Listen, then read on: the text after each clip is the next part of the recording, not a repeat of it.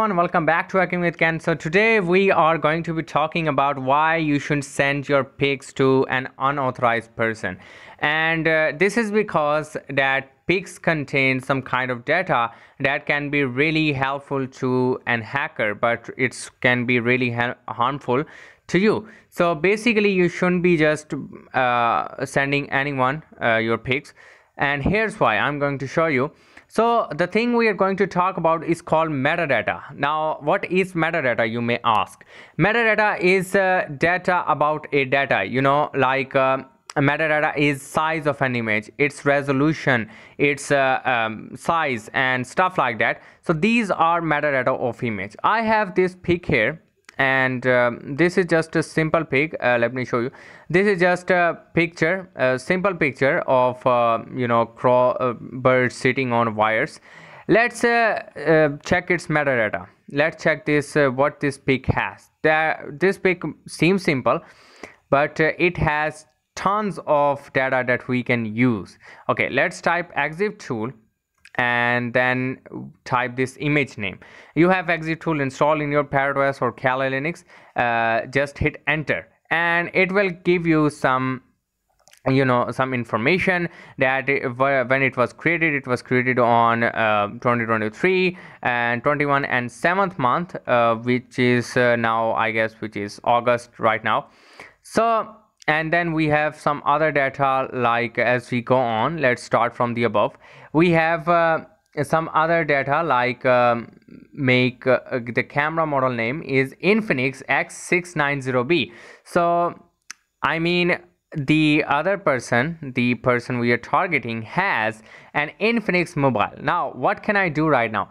I can search this mobile model, I can search on an exploit, I can search out how to hack this. And this guy using Adobe Lightroom 8.4.2 Android version. Now what can I do? I can send him a link of to claim free Adobe Lightroom software or check out extra feature link, and he will click on it. So this is how this sending random images or sending your images to a random person or unauthorized person can cause serious damage.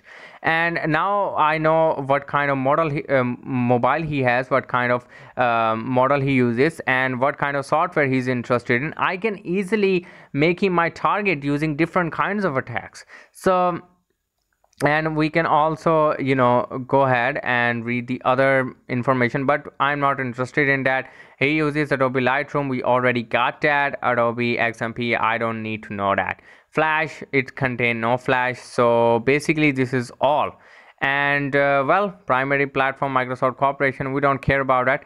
But now what we can do, we can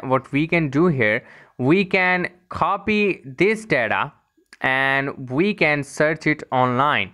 Maybe we'll get something. I don't know if it's camera model or really a mobile name, but let's search it.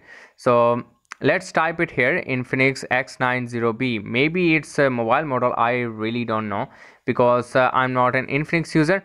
Oh my god, it's Infinix Note 7. So by camera we figured out it's Infinix Note 7. So here we go.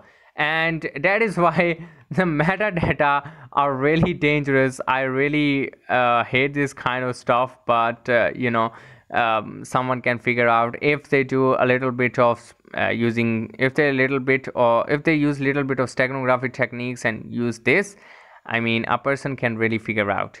So this is all for today, and I will see you guys in the next lecture. Till then, don't send your pics to any unauthorized person. Okay, till then, toodles.